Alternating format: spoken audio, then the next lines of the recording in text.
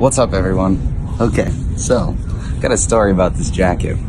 One time I was on a flight from Orlando to Scottsdale, where I live, visiting someone in Orlando, a job, and then coming back to Scottsdale, and I was wearing shorts and flip-flops and had no coat or anything. And what I forgot is that the flight stopped in Denver. When I got to Denver, there was a blizzard and my flight was canceled, so I ended up having to stay in Denver, and all the hotel rooms around the airport were filled, and the rental cars, all they had was like a little tiny entry-level kind of economy car. So I ended up having to drive in the middle of the night to downtown Denver to stay over, to wait for my flight. For the next day, I got stuck in a car in a snowbank and had to dig myself out with a tow truck at 3 a.m. in the morning with no jacket.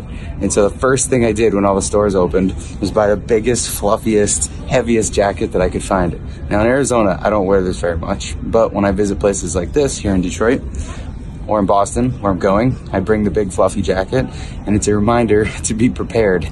So in every aspect of what I'm doing now, I try to be prepared, try to go in, think about it in advance, plan, have an agenda, and this jacket is a reminder of that. So whatever you're doing this week, I hope you prepare for it and make it a great week.